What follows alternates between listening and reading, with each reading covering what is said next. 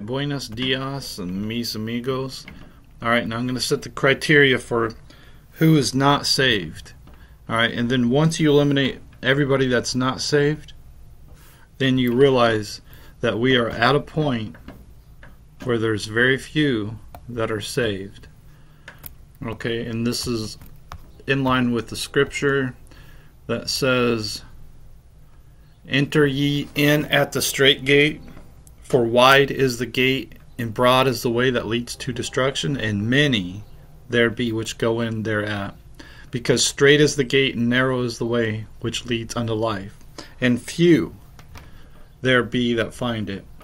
And of course, we know that in the days of Noah, there was only 8 souls that were saved. Okay? There are few, that is 8 souls saved. Wherein few, that is 8 souls, were saved by water. And so also, as it was in the days of Noah, excuse me, so shall it be in the coming of the Son of Man. And except those days be shortened, there should no flesh be saved, but for the elect's sake, those days shall be shortened. Alright, criteria number 1.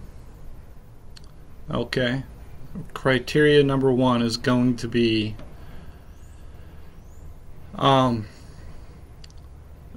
do you believe in everlasting life? Okay. Do you believe in everlasting life, or do you believe in a bonus 1,000 years? Alright. Do you believe in a bonus 1,000 years? And of course, that's what most people teach today, is this idea of a bonus 1,000 years. Alright, if you believe that, then you are not saved. Alright? Faith is the substance of things hoped for, the evidence of things not seen. So what are you putting your hope into? Alright, are you putting your hope into this idea of 1,000 years after Jesus comes? Then you're not saved. You're in that category, that criteria number 1. Okay? Jesus, of course, is the everlasting Father, not the 1,000-year Father, the everlasting Father. So are you putting your hope into everlasting life? Alright, criteria number 2. Do you believe the Bible that you hold in your hands? Alright, do you believe the Bible that you hold in your hands? Alright, John chapter 1, verse 1. In the beginning was the Word, and the Word was with God, and the Word was God. Alright, so the Word of God is God. The Bible that you hold in your hands comes directly from God above. And most people, anybody that points to the Greek and Hebrew, they don't believe the Bible they hold in their hands. Period. Okay, so criteria number 2 eliminates all those people. Criteria number 1 eliminates all the people that believes in 1,000 years after Jesus returns. Criteria number 3 is eternal life. Is salvation. Do you believe you're saved right now, or do you believe you're being saved right now? So,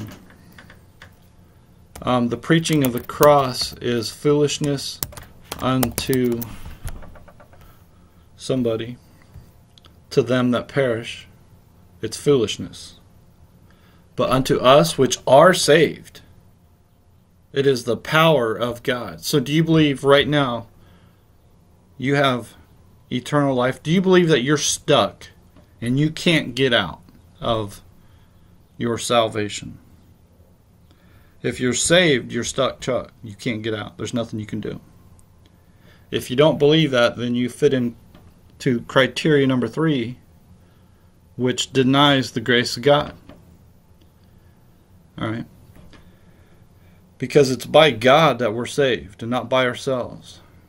Alright? For it is by grace through faith that ye are saved, not of works. I just butchered that, didn't I? For by grace are ye saved through faith, and not of yourselves. It is the gift of God, and not of works, lest any man should boast. So do you believe that you have to do something to be saved? Or are you 100% at the mercy of God? Right? And so the criteria number 3 eliminates all those that reject once saved, always saved. All right, so real quickly, number 1, do you believe in a bonus 1,000 years? You're not saved. Do you believe you have to go to the Greek and Hebrew? You're not saved. Do you believe that you have to do something to maintain your salvation? You're not saved. All right, so if once you eliminate all those people, then you realize, hey, there's not very many people in the world today that are saved. All right.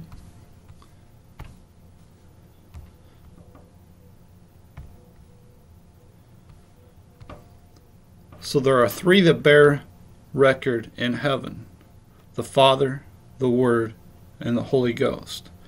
The everlasting Father, the Word of God that you hold in your hands, and the Holy Ghost,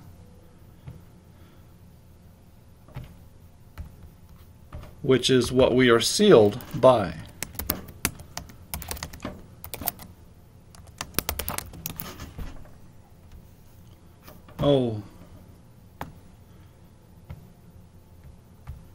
Forgive me. Grieve not the Holy Spirit of ghosts. The Holy Spirit and the Holy Ghost is the same thing. Grieve not the Holy Spirit of God, whereby ye are sealed unto the day of redemption. The Holy Ghost, same thing. The Word, in the beginning was the Word, and the Word was God, and the everlasting Father. Do you believe that when Jesus comes, it's the end of the world? Do you believe the Bible that you hold in your hands? Do you believe that you are saved, sealed, secure, sanctified forever? These are the criteria. And 99.9% of the people in the world today do not believe those. They do not believe the Father, the Word, and the Holy Ghost. They believe a bonus 1,000 years. They believe you got to go to the Greek and the Hebrew, and they believe that you have to work or do something, keep on believing, whatever it is. They don't believe in the grace of God. And that's the world that we're in right now, and that's what Jesus is talking about here in Matthew 24 when he says, except those days be shortened, there should no flesh be saved. But for the elect's sake, those days shall be shortened.